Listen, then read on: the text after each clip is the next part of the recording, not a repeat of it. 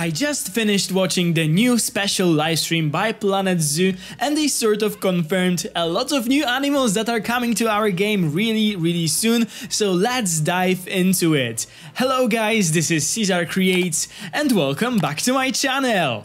So, in this new special livestream, we could see Tim and Jens from Planet Zoo team sitting by the fire in a forest, sort of like a thing. They had this really cool setup in the studio. I'll of course put the photo on the screen right now. And right away, when it started, I could see so many people in the chat getting excited by the Nocturnal pack. They thought that this is a confirmation. But after the livestream finished, I am not sure if this is actually a Nocturnal pack that we are getting, or this is more like a Woodlands Forest pack.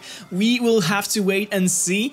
At the beginning of the live stream, they went through all the things, all the features that will be introduced to the game with the new free update, and then they sort of started to tell each other spooky stories by the fireplace, and this is where we got some teasers of the animals that are possibly coming to the game. So firstly, they said something about the black and white animal with a fluffy tail, and a lot of people in the chat guessed that it is about the skunk, and actually, the Tim said something about the skunk. I just kind of missed it, but he did. Yeah, I think that the skunk is confirmed. So this is really cool. I love the skunks. They are beautiful. Maybe not too like nicely smelling animal, but still really nice.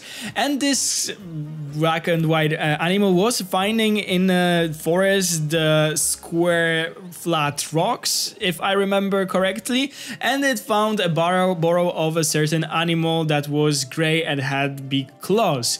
And this featured the square rocks, or maybe more we could say a square poop is actually a feature of a certain animal, and this is the wombats. The wombats, they have this very characteristic poop that is square and I think that this was a nod to a wombat. So those are the two animals that are confirmed, I think. And then there was something about the animal that held a treasure and made like a very weird noises, and a lot of people thought that it is probably a red fox. Yeah, the red foxes, they do those like very weird sounds, so this is probably it. And also in the final story, we could hear something about the animal that was in the woods approaching Tim, who got really scared. And then they said that the animal is hiding in their tent, and Jens went to the tent to find a little raccoon in there. So this is 100% confirmed that we'll get a raccoon. I will give you guys a screenshot right now on the screen. So yeah, the raccoon is for 100% confirmed. And from all those animals that were mentioned, I think that we can say like safely that this is a Nocturnal pack or a Forest pack, but I sort of more think that it will be a Nocturnal pack because of the Wombat.